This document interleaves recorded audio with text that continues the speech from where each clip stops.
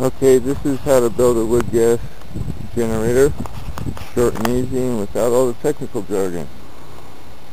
Okay, so we're walking around this. If you have any idea what you're looking at, you've done your research, you're kind of going to know what's going on here. But okay, so here's what we did, real simple.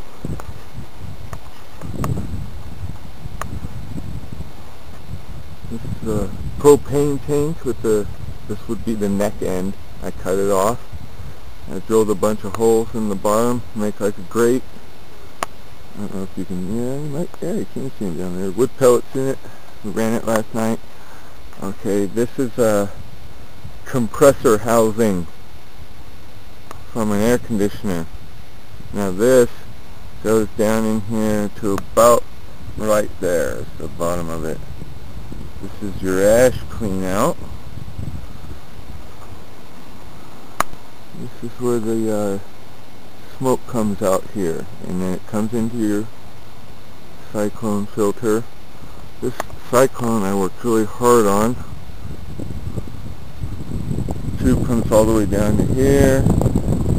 I put a bucket of water on it like this when I'm running it, and the crap drains into it. You know, I fill it up to about right there.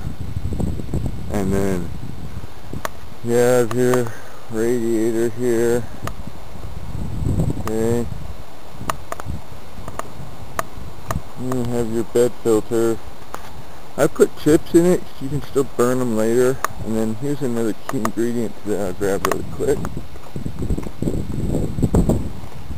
I don't know if you can tell what that is, but that's a hunk of a rock wool. And what I do is I take it and I snap it into place like that. Sometimes it gets better the other way. There we go. Snap that into place there. This is made out of an old ammo can. I have a pin that holds it shut, but I'll put it out. I made the power hose kind of long in case I wanted to disconnect it from the motor to run something else. Now, this can be done any various number of ways. Now, we're going to do a short side note on this really quick. Here's an example of what happens if you don't have a properly working cyclone. This was from the previous model before I got that new cyclone. Get all that nice juicy tar in there. Alright? Show you a couple little clips here of a throttle housing and a manifold.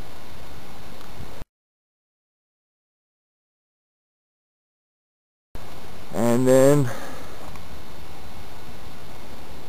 what happens if you have a good running cyclone, we ran this 8 horsepower Tecumseh motor, there it is, for 15 minutes, and the intake valve is still clean. Here's some clips here.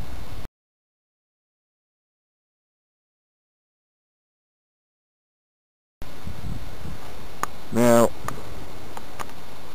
the way this works is, the way mine works, is we have the manifold there. This is a little drain I found that I needed with the tar version, but I don't need it now. This is my intake. I start my reactor by sucking through the intake valve, and this is our fuel adjustment. Here's our oxygen adjustment, and I just piped it right into the side of the motor. And then obviously this is pretty straightforward. You have a belt going to an alternator, so on and so forth after that. I found I can run this one almost all the way off, and this one needs to stay all the way open, which is telling me that this reactor can supply a lot more fuel than this motor requires. That 8 horsepower over there runs unbelievable on this reactor.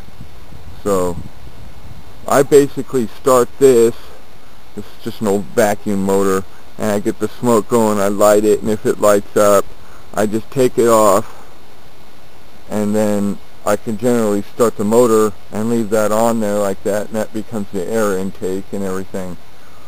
So, well,